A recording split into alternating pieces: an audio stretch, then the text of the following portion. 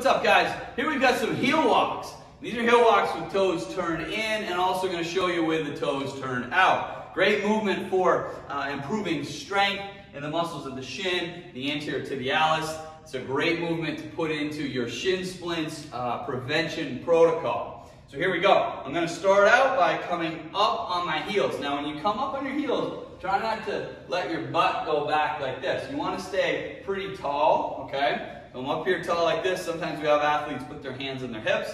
Turn the toes out as far as you can, and I'm taking kind of little steps while staying upright. Okay, you could do these both forward and backwards. Then we're going to do the same thing with our toes turned in. And a lot of times we'll go from one to the next.